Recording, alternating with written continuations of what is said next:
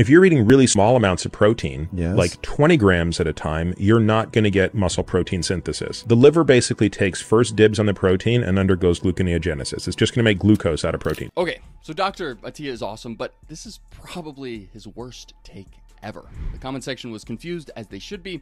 I mean, what does he mean by a small amount of protein at a time? Like, if I eat 20 grams at a time every hour of the day, I'm certainly going to stimulate protein synthesis. But even if I just ate 20 grams a couple times throughout the day, I will still stimulate muscle protein synthesis to a degree. There's no magical protein quantity that acts as an on and off switch for gluconeogenesis. Any quantity of protein you intake will be partitioned based on the body's needs. If you're fasted, some protein will be turned into glucose. But if you've eaten carbs and you're not starving, some protein will still be turned into glucose, but gluconeogenesis will be downregulated.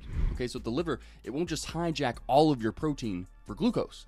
Some amino acids like leucine, they never even go to the liver. So the latest research indicates that you don't have to worry about how much protein you eat in one sitting. Once you exceed 40 to 50 grams in one sitting, the excess just goes into gluconeogenesis. So like I said, the newest literature, it says otherwise. There's no upper limit. The more protein you eat, the more protein synthesis. Does it slow down? Maybe gluconeogenesis speeds up? Yeah, but again, when it comes to something as complex as the human body, it's very rare for sharp on-off switches to occur. Gluconeogenesis, protein synthesis, even ketosis. These are metabolic dimmers with thresholds and gradual transitions. Your body is smart, so you don't have to overcomplicate things. So for all your supplement needs, that information you are looking for is in the Natty Plus cheat sheet in the description below. Peace.